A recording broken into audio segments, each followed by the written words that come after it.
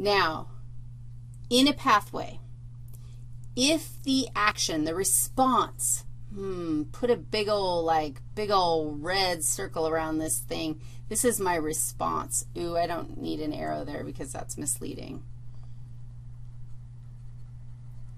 If the response to, at the end of the pathway, if the response feeds back and decreases the stimulus, that's a negative feedback loop. Do you see my loop? The response goes back to the original stimulus and says, slow your roll, we're done. It removes the stimulus. The response makes the stimulus go away.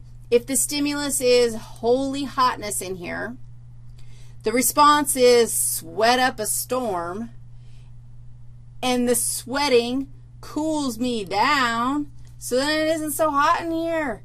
And the stimulus, the hotness, has been removed. Sometimes, now, if the response removes the stimulus in a negative feedback loop, it is possible, if it is a homeostatic pathway, that we can maintain homeostasis that way.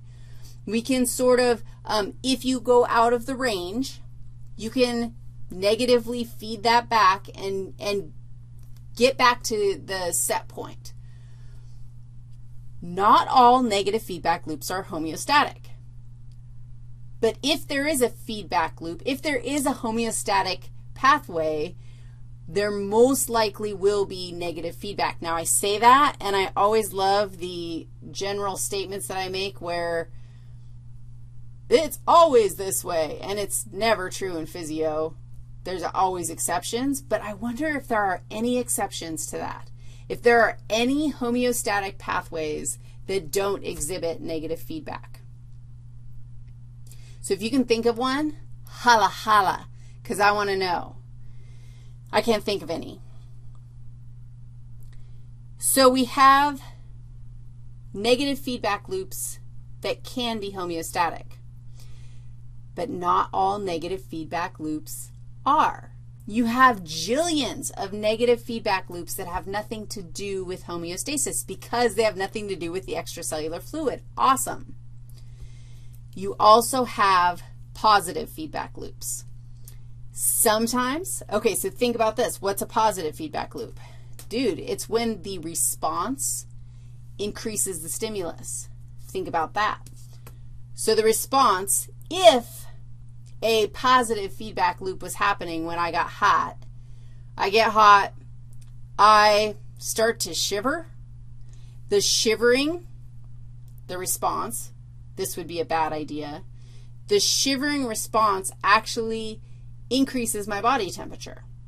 So now my body temperature has increased even more, which initiates the whole pathway, which causes a response, more shivering, which increases my body temperature even more. That's a positive feedback loop. The response increases the stimulus in a positive feedback loop. Most of the time, positive feedback loops are bad news. Like you're going to die.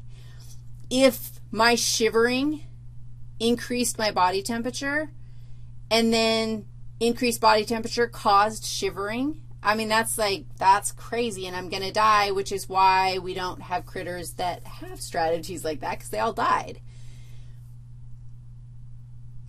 There are some positive feedback loops, though, in your system, and you didn't die.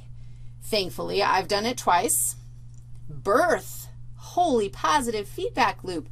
The process of giving birth, you actually, I mean, it's insane. So thank your mother for going through that process for you, because that's how you got here. The uterine contractions push down on the little human that's in your belly so that the little human's head like smashes into your cervix, which is the opening at the base of your uterus. That's how you get out of your very first apartment in your mama's uterus. And the pressure on the cervix causes stretching in the cervix, which is a stimulus, which has a response of increasing uterine contractions. Brilliant. Which causes increased stretching, which increases contraction, which increases stretching, which increases contraction, which is how you end up like, what? Pushing a giant thing out of you. And it comes out eventually. So there is a cutoff point to the positive feedback loop because you get it out. And at that point, once you get it out, then you're golden. Then you're like the whole system stops. The stimulus has gone away because it came out. Thank goodness. Birth, thank you for positive feedback loops.